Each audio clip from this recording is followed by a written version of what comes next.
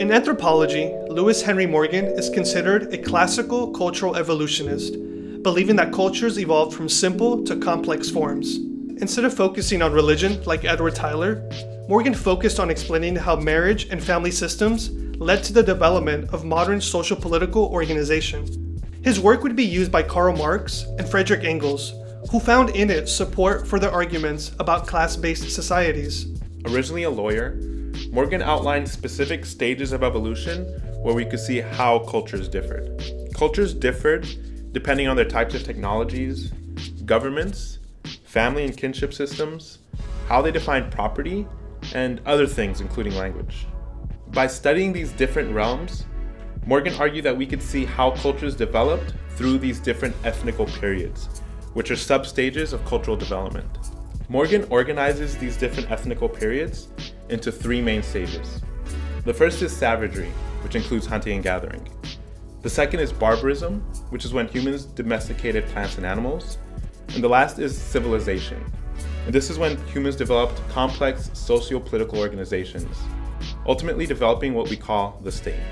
Morgan argued that some cultures failed to evolve because certain conditions, like technologies, weren't developed enough to facilitate their evolution from one stage to the next.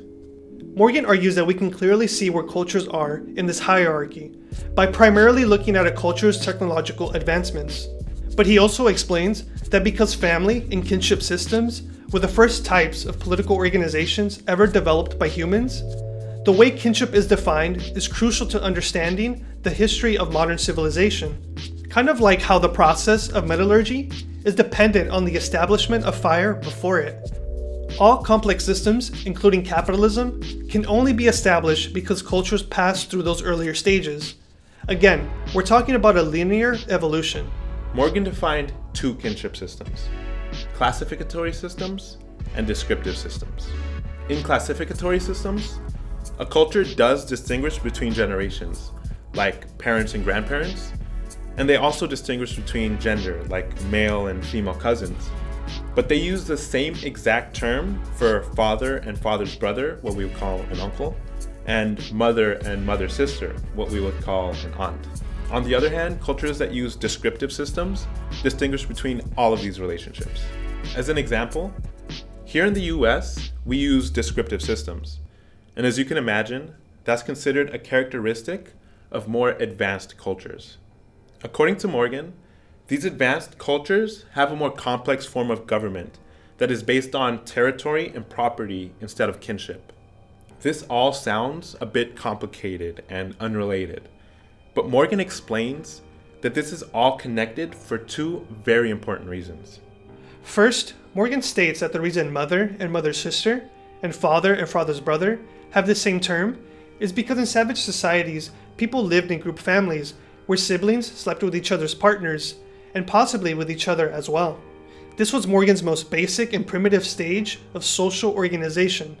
It's important to note here that Morgan assumed this from how contemporary cultures define kinship, not because current cultures actually do this. Morgan believed that we could see the remnants of past forms of culture by studying modern cultures. In these early stages, people would actually defend their communal wives from outsiders, and these attitudes eventually led to the modern nuclear family. For Morgan, monogamous marriage was considered the most advanced social stage. This leads us to our second point, which is that property becomes more important at the stage of civilization.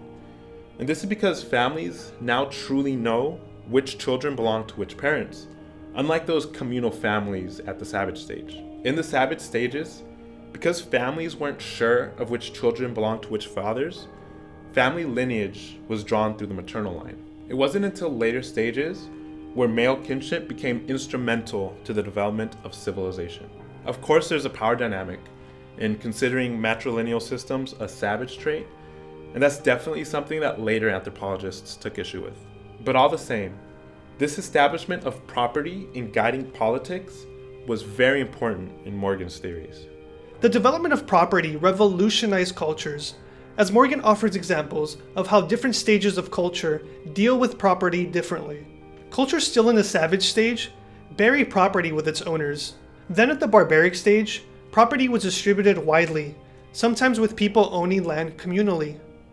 And lastly, In civilization, with more property and larger groups of people forming nations, the modern political system allows property to be organized more efficiently. But slowly, property was given to a select number of people, leading to more stratified societies with different social classes. And this process is where Marx and Engels chime in.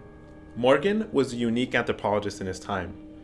Unlike many of his contemporaries who derived their theories from reason and archaeological data, Morgan actually conducted research and spoke with his informants. For example, when studying how Iroquois kinship functioned and developed, Morgan actually spoke with and studied nearby Iroquois tribes who ultimately welcomed him into their culture. In turn, he helped them with their native land claims cases in court. Ultimately, Morgan suffers from many of the same issues that we see in Edward Tylor's evolutionary theories. They assume too much, such as assuming that hunter-gatherer societies are below domestication and farming. His theories lack this nuance. Morgan's ideas have been expanded on since he first wrote his most famous book, Ancient Society. And later theorists, both those criticizing him and those supporting him, have offered revolutionary ideas of their own on how and why cultures change.